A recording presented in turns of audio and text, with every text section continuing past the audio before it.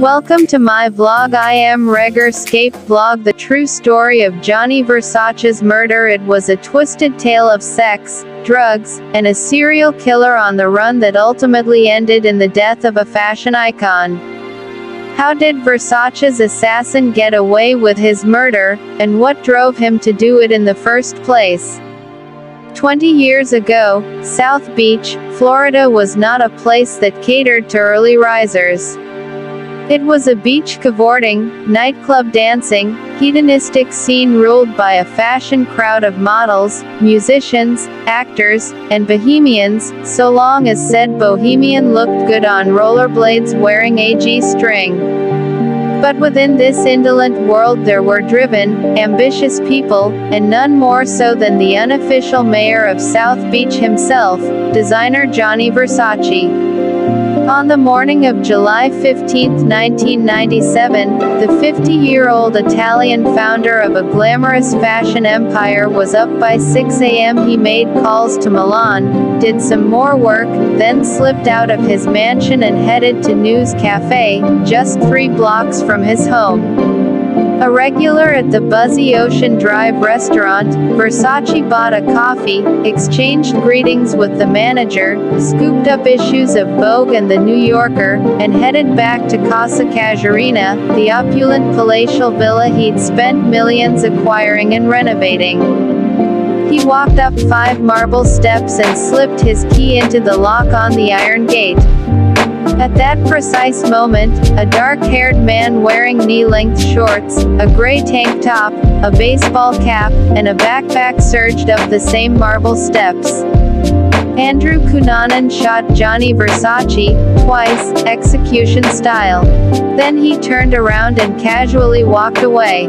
Cunanan, 27, described by his own mother as a high-class homosexual prostitute, was already a wanted man, a suspect in 4 murders in 3 states, and had gone into hiding in Miami more than 2 months earlier. Police soon identified him as Versace's murderer, and the frantic hunt for a man the media called a serial killer dominated the news cycle. While the police combed the Miami area, Versace's shattered siblings, Donatella and Santo, flew in from Milan.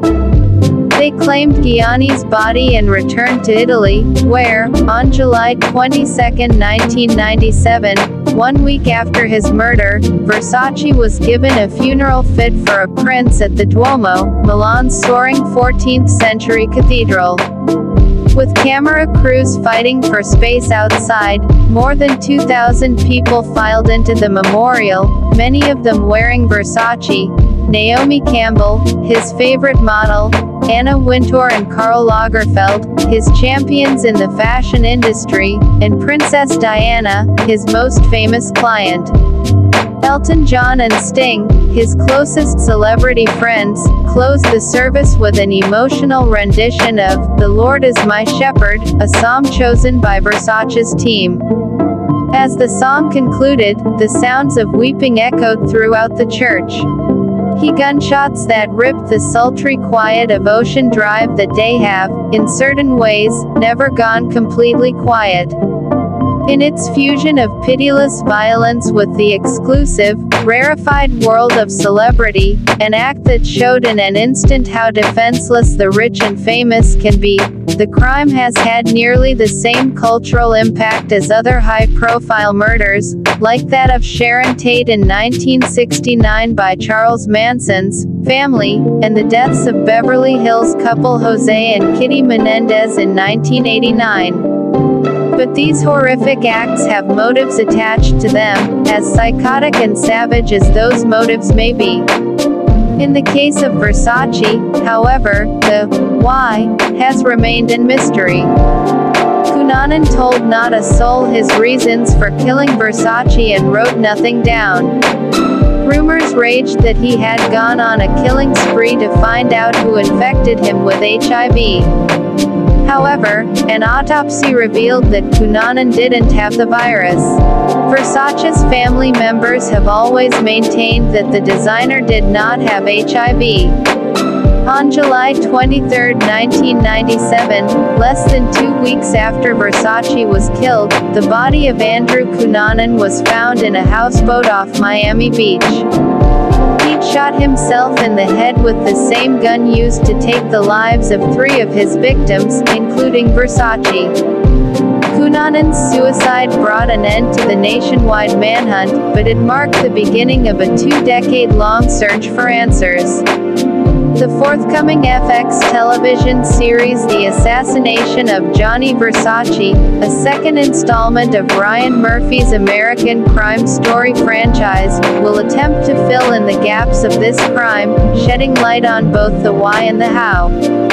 Murphy is fascinated not only by the glittery world of Versace, but by the cultural forces that shaped Cunanan and made it difficult to track his killing spree. He wasn't caught because he was targeting gay people, and people didn't care, Murphy told Entertainment Weekly. The more I had read about it, the more I was startled by the fact that Cunanan really was only allowed to get away with it because of homophobia. It's not as though law enforcement didn't try.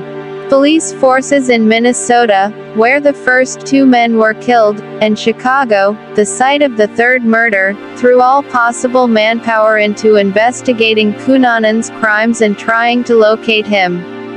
Even before he had resurfaced in Miami, the FBI put Cunanan on their 10 most wanted fugitives list, and the top-rated series America's Most Wanted dedicated an entire segment to the case.